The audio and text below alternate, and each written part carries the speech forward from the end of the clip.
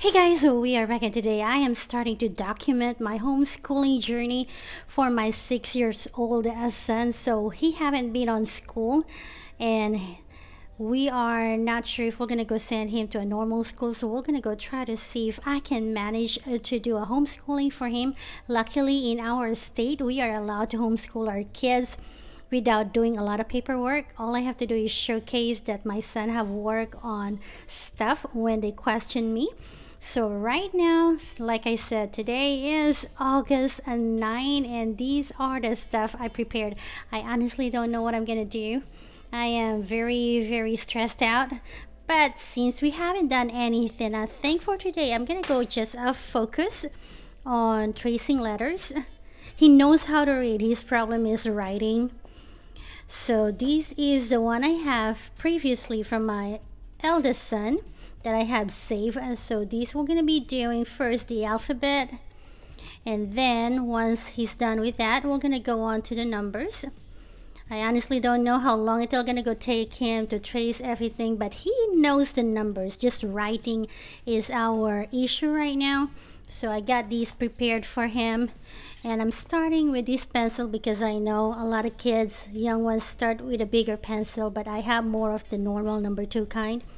And then some crayons because we're gonna go use it for coloring and tracing some other stuff that is listed there.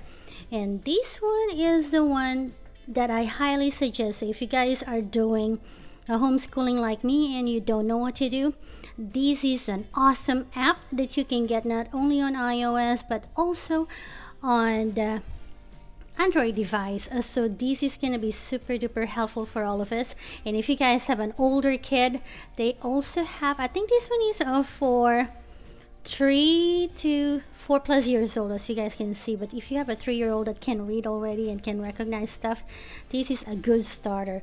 So anyway, this is this one. Like I said, I'm super duper stressed. I honestly don't know how I'm gonna go handle all these, beside the fact that I still have to do all kinds of stuff: cooking, cleaning, laundry, and also our gaming channel. So if you guys have followed our gaming channel, if you see that I am laying low on a lot of stuff, it's because I am full with all the things I have to do and I honestly don't know how to start. If you've been doing a homeschooling and you have a good site, a free site. I'm looking for a free site because we don't have budget for school. I check on something that requires $8 per month. Well, I cannot afford $8. I know it's just $8 for some, but for us, we're trying to save. $8 is a lot per month.